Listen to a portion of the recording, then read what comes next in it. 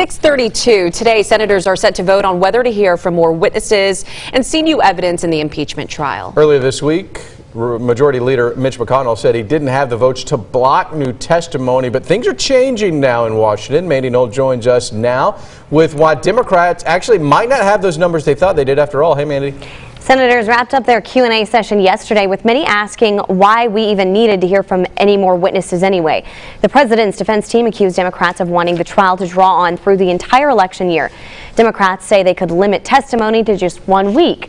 The House managers also offered to do witness depositions while the Senate goes back to business as usual. But most Republicans have already made up their minds.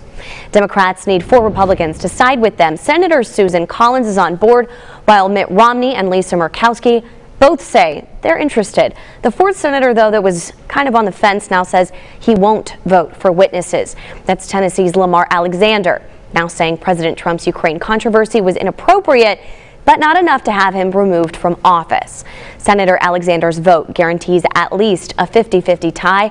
Democrats can't convince someone to break the tie. Senate Republicans would likely move forward toward acquittal. That could happen sometime tonight. Back to you guys.